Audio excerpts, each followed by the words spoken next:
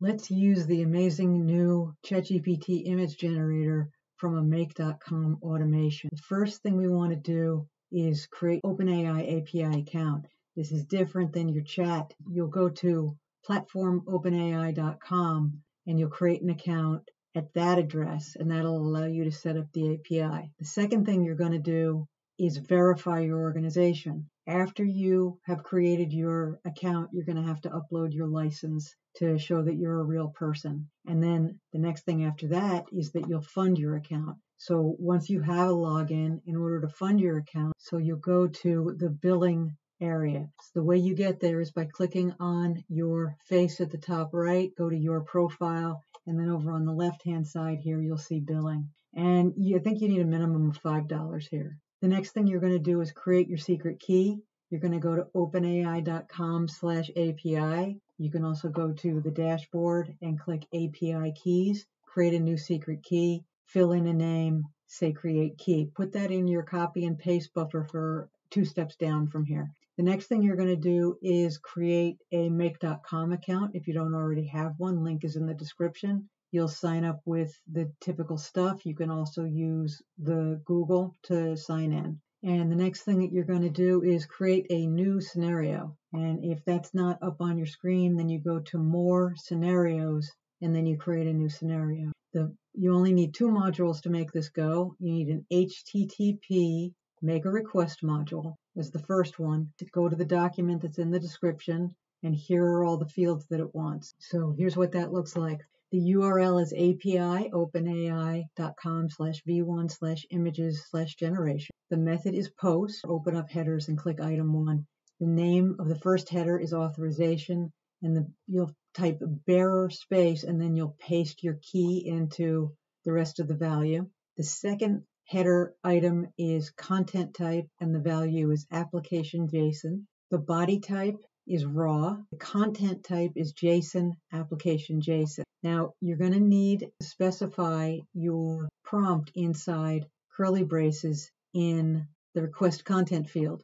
The first field is going to be model GPT image 1. Then the prompt will be in quotes. And finally, the size. I'm making mine Pinterest image size approximately, and I put the quality as high. Now, it's very common to make errors in syntax with this JSON format. If there is a problem with the JSON, you'll get an error, and one of the ways that you can debug that error is to copy the entire JSON string and bring it over to the JSON validator that I created. The link is in the description. It's at thecarolreport.com JSON validator.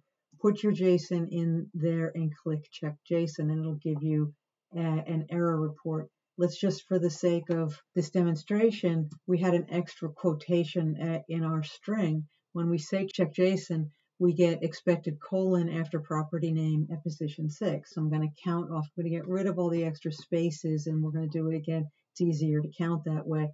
Position 3. 1, 2, 3 is a problem. So if I erase that, now we get valid JSON. And then the next thing that you want to do is say parse response and set that to yes. In order to get the image sizes that are possible and the quality values that are possible, if you go back to the document in the description of this video, there are some helpful tools. And one of them is the API instructions. The background can be transparent, opaque, or auto. The model that we'll be using, GPT-image-1, n equals, this number is the default. You get 1 image, but you can say up to 10. Quality, high, medium, and low. If you're just testing, that's good to do, and then set it high later. Size, 1024 by 1024. Now the next thing we're going to do is put the image up on Google Drive. Go into the modules and you look for Drive, and the one that you want is going to be upload a file, and that is going to look like this. So if you haven't already done it, you'll create a connection to Google by signing in with your Google account. Select from the list and use the drop downs. You'll go to My Drive, create a folder, put your file name here,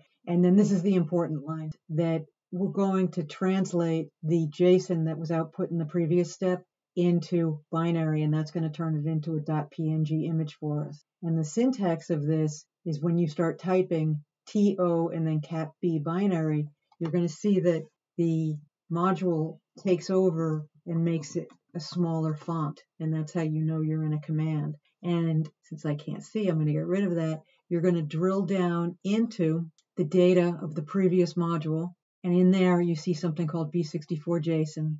And you're going to click that, and it's going to be the argument, the variable argument for 2 binary. Then you're going to click a semicolon, and then you're going to type BASE64 and close parenthesis. And then you're going to click save. And then when we run this, a bad request, see what it says. Invalid body failed to parse JSON. Oh, let's go see why. Let's go to our JSON validator. Maybe I left a syntax error in there. No, there's nothing wrong with the JSON, so it's upset about something else. Let's see what that is. Okay, the problem was that there was an extra space underneath the JSON. So don't put an extra line return after your JSON. And then we passed it to our temp folder, and the result is in Google Drive, and our new image looks like this. How to automate ChatGPT image generation with make.com. It got all the text right and the cat. So that is how you automate ChatGPT's new 4.0 image generation